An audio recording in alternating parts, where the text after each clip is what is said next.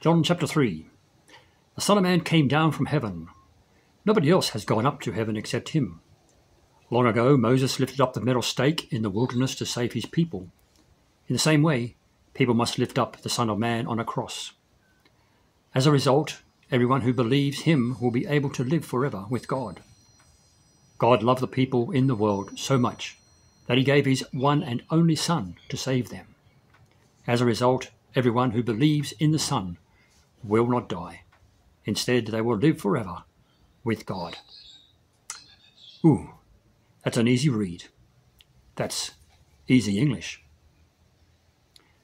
Psalm 23. The Lord takes care of me. Like a shepherd with his sheep, I have everything that I need. He takes me to green fields where I can rest. He leads me to streams of water where I can drink. He gives me new strength in my life. He is my guide to the right paths. He does this to give honor to his name. I may walk through a valley that is dark as death, but I will not be afraid of any danger. This is because you are with me, Lord. Your stick and your shepherd's pole protect me from danger.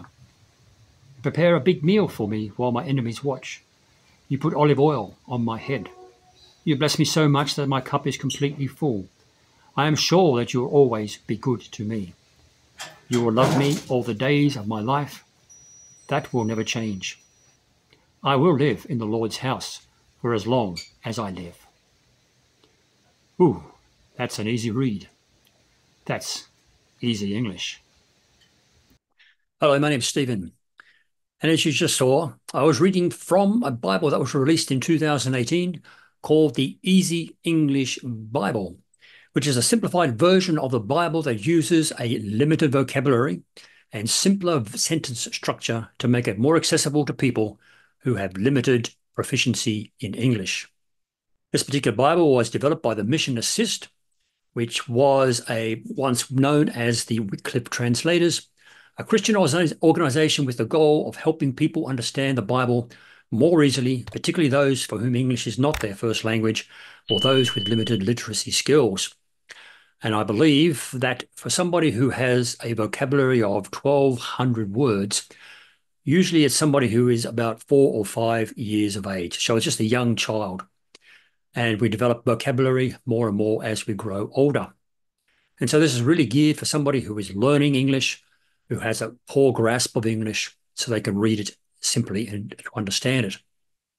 The Easy English Bible typically uses short sentences, straightforward vocabulary, and clear explanations as to ensure that its content is as understandable as possible without sacrificing the essential meaning of the text. As we'll see shortly, it's available online, often used for Bible studies, teaching, and missionary work. The Easy English Bible was not adapted from a single Bible version. In other words, they didn't take the King James or the New International Version and streamline it and change it. Instead, they did a fresh translation created by the MissionAssist using original Hebrew, Aramaic, and Greek texts. Their translators aim to produce an accurate and yet simplified version of the Bible for readers, as I said, with limited English skills. The Easy English Bible translation team, they primarily used and established critical editions of the Greek New Testament, such as the Nestle Aland Novum Testamentum Grece, but also the United Bible Society's Greek New Testament. So you might ask the question, okay, is the Easy English Bible, is it word for word?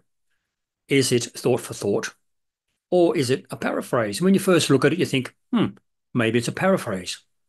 But when you have a look at it and compare it to, say, the Message Bible, it's not really a paraphrase at all. It is more of a thought for thought or a dynamic equivalent translation such as the New International Version. It aims to convey the original meaning of the biblical text, just like the NIV or some other thought for thought Bibles, but in a clear and simple language. And you must admit, when I was reading it to you, it is very simple, it is very clear, and it is easy to understand. It is a Bible that you could give to your young children, and they could read it quite simply and quite easily. While it simplifies the vocabulary and the sentence structure for easier comprehension, it still strives to remain faithful to the meaning of the original Hebrew and the original Greek text. Whereas, on the other hand, a paraphrase, as you know, tends to prioritize modern expressions and readabilities while sacrificing the actual exactness and fidelity of the source text. So let's just have a look at another scripture, a brief scripture. We'll turn to Genesis chapter 1 and we'll check that out. Here we are on Genesis chapter 1 and beginning in verse 1. Let's see how it reads. In the beginning, God made the heavens and the earth. The earth was without shape and it was empty, and deep water covered the earth and everything was dark. The Spirit of God moved above the water. God said, "There will be light." And there was light. And God saw that the light was good. He caused the light and the dark to be separate. And God called the light day. He called the dark night. Evening passed, and then it was morning. This was the first day. So as you can see, it is a very simple read there in Genesis chapter 1. Let's just turn then to the website that they have, the Easy English Bible website that they put together. Let's have a look at it now. So as you can see here on the Easy English Bible, it's got a front page, Easy English Bible. The Easy English Bible is an easy Bible to read and to understand in simple modern English, based on a vocabulary of 1,200 common English words, as I said a moment ago, ideal for people who are learning English or speak English as a foreign language. It's a meaning for meaning or thought for thought, not a word for word. And then it goes on, you can click on these various books of the Bible and it opens up for us to read. Another page here says, what is the Easy English Bible? Notice how they put the Easy English together to make it more marketable, dynamic. Easy English Bible is a new translation of the Bible that uses a very limited vocabulary and simple sentence structures. Its purpose is to express the original text of the Bible in a clear language that is easy to understand. And as we said, translation uses the basic vocabulary of about 1,000. From what I've read, it's about 1,200 dictionary words that are common use, plus 600 words that are less common. As far as possible, the use of glossary words is kept to a minimum, and the translation uses the basic 1,000 words vocabulary when these can express the meanings of the original text in a clear and accurate way, which must have taken quite a bit of juggling of words to find something that was actually simple and within their actual vocabulary. The grammar, the sentences in the translation are limited in length with a maximum of 20 words. There are usually no more than 2 main verbal expressions in a sentence. And while this results in more sentences, explicit connections between the sentences maintain a cohesive flow, which is what we saw when we read it. The following grammatical limitations apply to Easy English. Firstly, there is no passive constructions, except where an alternative is too complex. There are no rhetorical questions, except where the implied answer is clear. And there are no idiomatic expressions. Therefore, they keep it very, very simple. The base text, which is what I mentioned to you a moment before, the Old Testament is taken from the Biblia Hebraica Masoretic text. New Testament, they say, is basically from the Nestle Aland Novum Testamentum Graece. Translation methodology.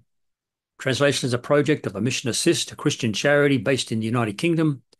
It was part of the Wycliffe Global Alliance and is a member of Global Connections. Many volunteer members of MissionAssist have contributed their skills and experience to their translation. These include drafting, linguistics, theological checks, style checks, and proofreading. And their translation philosophy, as it says, they believe in the divine inspiration of the original Bible texts in the languages in which they were written. And the words of the original text are the means of expressing God's message to humankind. And each word is there for a divine purpose. And the content of this message is conveyed at many different levels of language. Words are building blocks of sentences, paragraphs, and discourse. The Easy English Bible seeks to convey God's communication in a clear way at all these levels. And then you can actually turn to another page on their website called About Us, which I just read there, to do with is part of Wycliffe Bible Global Alliance, member of the Evangelical Alliance, follow the MissionAssist statement of belief. They have a vision here, is to help people from every country to read and understand the Bible and apply it in their lives. In this way, we hope to play our part in the task of turning John's vision into a reality. He says in the vision at the top here, Revelation 7:9, After this, I looked and saw a very big crowd of people. There were so many people that nobody could count them. They came from every country, from every family group, and from every language. They were standing in front of the throne and in front of the Lamb. Our mission, it says here, is to help people to read, to understand, and apply the Bible to their lives by providing a Bible translation, Bible commentaries, and Bible studies in easy language. And they also have a page here called What is New, and you can actually download the Easy English Bible on your phone, Android or Apple. It has an Easy English Bible guide, study guides, how to be a disciple, the gift of God, short introduction to Christian faith, how to do Bible interpretation, how to meet Jesus, 30 days with Jesus. Have all these different topics as well that they have put together at the time. So there you have it. That is the Easy English Bible. Roughly 1,200 words vocabulary. Very simple to read, very easy to understand. And I like the way in which they have tried to stay true to the original Hebrew and to the original Greek. And they have just simplified the language, simplified the English, made the sentence structure smaller for people to understand it. Have you ever come across the Easy English Bible in your studies or looking at different Bibles over the years? Do you have one on your bookshelf, on your computer? Or do you use it on your app? Let me know in the comments below. I hope you enjoyed this quick look at the Easy English Bible. If you liked it, please like and subscribe and share so more people may see it. Until next time, God bless.